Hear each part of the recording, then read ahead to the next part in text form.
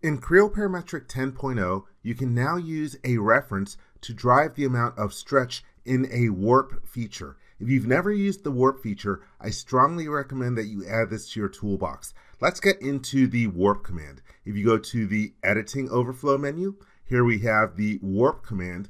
And I did a video on this years ago.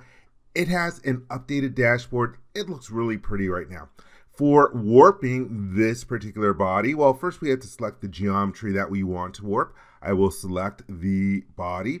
And then for the direction of the warp, let me turn on my datum plane visibility. I have a datum plane that I can use for driving that direction. And then you can see the different choices that you have in the dashboard for what you can do in the warp tool. I want to stretch this chair in order to make a version for taller people.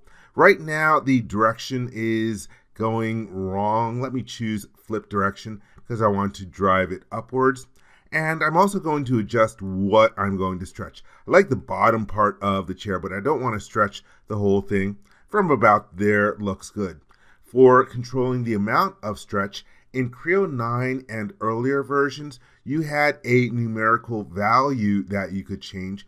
Instead, you can go to the drop-down list next to scale, change it to by reference, and then pick the reference that you want to drive the amount of stretch. And there you can see how it has adjusted. I will hit the check mark, and now we have adjusted the part. I'm going to take that feature and suppress it to show you a different method of getting to that. Once again, I will go to the editing overflow menu and choose warp. Let me select my body, and then for my direction reference, I'll use the right mouse button in order to get to it. I will choose to do a stretch once again, and let's flip it because I want to drive it from the other side. Let me adjust the amount of the area for the stretch.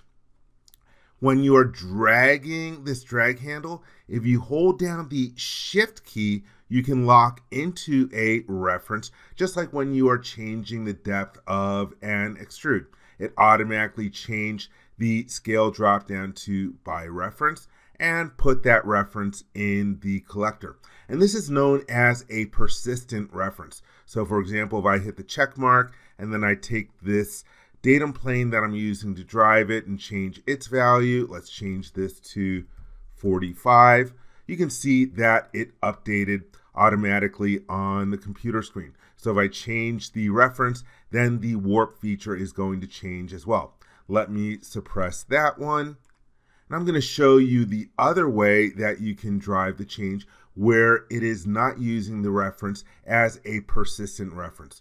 Once again, I will go to the editing overflow menu and let's choose warp. And then I will select the body for the reference. For the direction collector, I'll use the other datum plane in this situation. I will do a stretch. Let's flip the direction. Let me adjust what I am going to stretch. And this time when I'm dragging this, you can see the number is changing. But instead of holding down the shift key to select a reference, I'm going to use the alt key and the reference highlights. And in this particular situation, it allowed me to lock into that reference, but it's still using a numerical value in order to drive the amount of stretch. I will hit the check mark. And this time, if I change this datum plane, let me use edit dimensions. Now I'll change this to a value of 40. And then double click on the background of the screen. Come on, regenerate. You'll see that changing the datum plane did not change the warp feature because it is not a persistent reference used in this particular feature. So if I go to edit definition, you'll see that it is still using a numerical value. And so that is the update to the warp feature in Creo Parametric 10.0.